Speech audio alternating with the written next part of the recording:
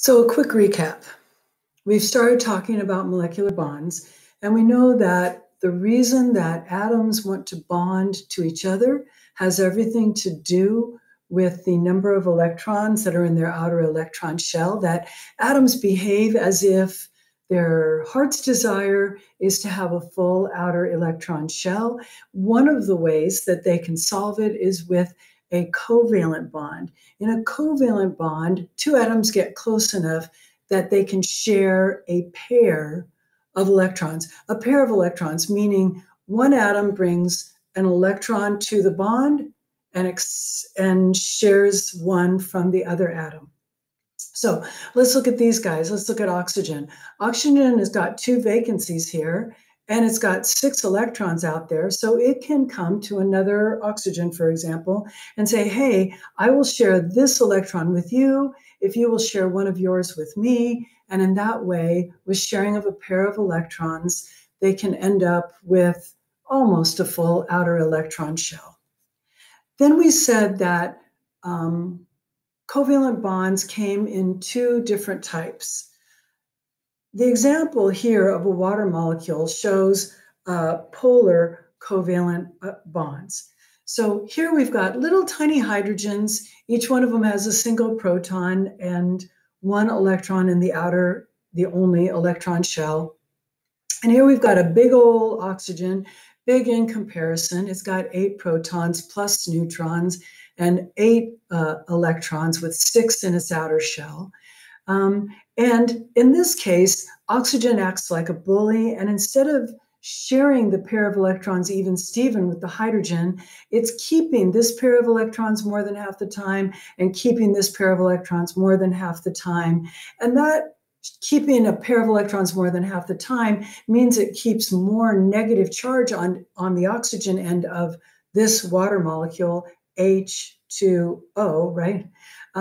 And each hydrogen has a slightly positive charge. This is an excellent example of a polar covalent bond. We said that in a non-polar covalent bond, the pair of electrons get shared evenly. So between carbons and oxygens, those are non-polar covalent bonds. And when there's non-polar bonding of a molecule, then there is not only no net charge for the molecule, but there's also no unevenness of the negativeness and positiveness on that molecule. All right. And I said that the way someone shared with me that they remember which one is polar and which one's non-polar, I think it's difficult to remember. Polar has a puller, meaning that in a polar covalent bond, one of the atoms is pulling the electrons towards it more than half the time. So we left off there. Now let's talk about ionic bonding. I told you that the reason that atoms bond to each other has a lot to do with the number of electrons in their outer electron shells, and that atoms behave as if what they really want is to have a full outer electron shell. Let us look at poor sodium for a moment. Oh, look at poor sodium, okay? Sodium has got a single electron in its outer electron shell. It has just 1 electron out there. Now that puts it in a difficult situation. It has got 7 vacancies in its outer electron shell, but it only has 1 electron. Oh, what does that mean? That means that if sodium wanted to, it could form a single covalent bond with another atom. But if it forms a single covalent bond, it still is nowhere near having a full outer electron shell. So in despair, sodium simply gets rid of that single electron. Here's the sodium atom when it has no charge. It'll get rid of that electron, and look, oh, now it's got a full outer electron shell. I'm sorry, there's a typo in this image. I got to find a new image that's like it. These 2 electrons are kind of out of place. They belong right there in the outer electron shell, right? So sodium is relatively happy. Now it has a full outer electron shell. But in giving away an electron, it now has one fewer electrons than it has protons, so it has become an ion, and the sodium ion is a positively charged ion. Now, where did that electron go? Well, if chloride is nearby, chloride is like, you want to get rid of that electron? Well, that's perfect for me. Why? Because chloride is missing a single electron in its outer electron shell. Chlorine could, as an atom, form a covalent bond with something, or if it's next to a sodium and sodium's handing out electrons, it could simply accept an electron. When it accepts an electron, look, now it is an ion, and the chloride ion has one extra electron. It has one more electron than it has protons, and so it is a negatively charged ion. Now that sodium and chloride, those are ions, they have got opposite charges. They're like, I don't know, magnets or something like that, and they get attracted to each other. And opposites attract in the atomic world like it does in Hollywood, and so they're attracted to each other. I think I have, I've got this little, what is this, a GIF? So here we've got sodium with fluorine. And sodium, you'll see at the beginning, it's got this one extra electron, and it's like, I'm just going to give it away.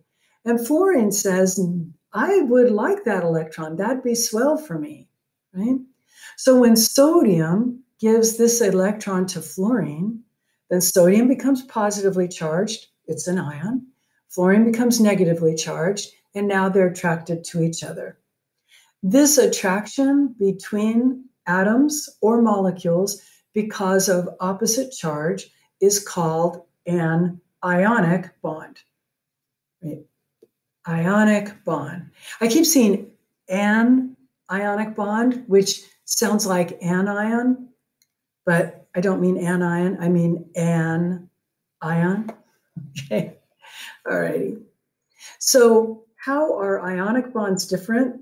There's no sharing of a pair of electrons. It's just one atom giving one away, and now they're oppositely charged, and then they're attracted by electricity instead of a covalent bond. Now we've got the third kind of molecular bond that we're going to talk about, and it is called a hydrogen bond. Strangely, hydrogen bonds don't always require hydrogens, okay? I think that's true. But the ones we're going to be talking about always have a hydrogen involved. Hydrogen bonds start out with molecules that are constructed with polar covalent bonds. Let's look at this water molecule one more time. H2, here's a hydrogen, here's a hydrogen, here's an oxygen. H2O, the hydrogens come off at slightly an angle, so the oxygen is holding the pair of electrons for more than half the time, which means that the oxygen end of the molecule will be slightly negatively charged. I've got it in brackets because it's not -1, it's just slightly negatively charged, and each hydrogen is slightly positively charged. Okay, so because of the polar covalent bond, even though an individual water molecule has no charge, an individual water molecule has the same number of electrons and protons. Okay, so the water molecule itself has no charge, but the distribution of charge is uneven, and that creates parts of the water molecule that are slightly negative and parts of a water molecule that are slightly positive, right? So right now, we're not looking at a hydrogen bond yet. This is not a hydrogen bond. This is a water molecule that has polar covalent bonds. Now let's look at hydrogen bonds. Hydrogen bonds is the very weak attraction right here. You can see it's usually represented by a dotted line instead of a solid line. Dotted line, dotted line. A very weak attraction between the slightly positive ends of this water molecule and the slightly negative end of the adjacent water molecule. So remember, water molecules are put together by polar covalent bonds, but one water molecule is attracted to an adjacent water molecule by this very slight charge difference.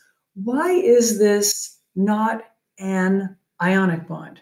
right? I'm talking about opposite charge attracting adjacent water molecules. Why is this not ionic bonding? The reason this is not ionic bonding is because no one's given away an electron. The water molecule has all of its electrons, they're all fine. This water molecule has all of its electrons, they're all fine, right? So no one has given away an electron. What's happened is the charge of this water molecule is unevenly distributed, making this slightly negative and that slightly positive. So in a way, each water molecule is a little bit like a bar magnet. You know, a bar magnet has got a positive end and a negative end. And if you try to put the two positive ends next to each other, they'll push each other away. But if you put a positive and a negative together, click, they'll click together, okay? Now, this is not so much a click as like a kind of vague attraction. Remember that hydrogen bonds are the weakest of the bonds. Each one of these hydrogen bonds tremendously weak. It's just that there are so many of them in water-based systems that they end up, like Velcro, creating a very positive, very strong net bond, right? Like think about Velcro. Each individual little hook, tremendously weak, but when you put two things together by Velcro, you literally can't pull them apart. You have to peel them apart, right? When you try to pull them apart, you're trying to pull all of those hydrogen bonds apart at the same time. Can't do it. You got to break hydrogen bonds just a couple at a time. While we're talking about polar covalent bonds and water, let's just mention why water is such a good solvent. Water's not everything will dissolve in water, but lots of things do. What dissolves in water? Polar molecules dissolve in water, and ions dissolve in water, right? Why do some things like salt, let's look at salt. This is table salt, sodium chloride, table salt. Why does it dissolve in water so well? Because the sodium is positively charged. So when that ion, a little atom, is sitting there in the water, the negatively charged ends of water molecules arrange themselves around the positively charged sodium. And look over here, the chloride is negatively charged, and the positively charged sides of the water molecules surround it. So that's why water makes a very good solvent for things that are polar or things that have a charge. Polar molecules and ions will dissolve in water because water is polar. Non-polar molecules like lipids are mostly non-polar. Anything that is non-polar will not dissolve in water. Things that dissolve in water are also described as hydrophilic. Hydro means water, philic means love, so they love water. Hydrophobic is our word for describing things that don't like water, right? There are lots of molecules that don't like water. If you try to put oil and water together, you can heat them up together, you can blend them for 10 minutes after you've heated them up, and still you would find that when you sit it on the counter, the oil will separate from the water. And the reason is that oil is made out of hydrophobic molecules, and they are trying to avoid the water. Remember that hydrogen bonds, they're the weakest type, but there can be lots of them. And a good example is DNA. This is a teeny, teeny, tiny bit of DNA. How small a bit? Well, one of your chromosomes of DNA can have 50 million base pairs. How big is this snippet? This is a base pair. So 1, 2, 3, 4, 5, 6. 1, 2, 3, 4, 5, 6, 7, 8. This is maybe 50 base pairs. So this is 1/1,000,000th of a molecule of DNA. DNA is the largest of the biomolecules, right? And DNA is made out of two strands. We also call them two strings, okay? So here is one string of DNA, and it's organized as a helix or like a spring. Here's the other one. And these two strings of DNA are attached in the middle by hydrogen bonds. And 50 million base pairs, 50 million hydrogen bonds holding it together. All right, we're going to start here at the beginning of the next video.